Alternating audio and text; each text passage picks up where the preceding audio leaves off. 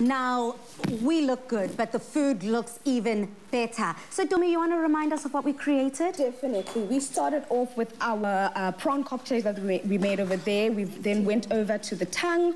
After making our tang, we've got 2 refreshing drinks here. We've got our iced tea, watermelon lychee iced tea, and then we've also got that watermelon salad that we made, and I just cannot wait to dig in. Absolutely. Domi, what are you looking forward to on your Christmas table?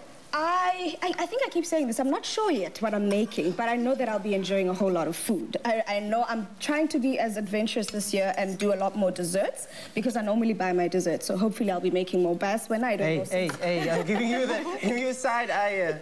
But I did say the last time I'm also the laziest chef. So my desserts are probably the most convenient. I'll buy things that are in store and then put my dessert together because also why must we be working hard? It's holidays. It's holidays, child. Oh, well, I love that. One thing about you, you're a consistent king. You said it last week, you said it again. You said, mommy, bopa, bopa, bopa. My arms are not working, child. Don't expect anything from us other than just you enjoying eating with a touch of desserts. Well, guys, thank you so much for joining us, making my day every day just by tuning in. Thank you so much, Jane.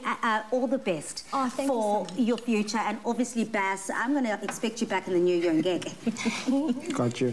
Thank you so much, Dumi, always. Now, join us again this Thursday from 5:30 p.m. as we're joined by renowned Chef Pete Gopher Wood to give us the last-minute Christmas feast inspiration. But until then, Umzansi, you already know what I like to say. Good night, stay safe, and happy eating. Goodbye.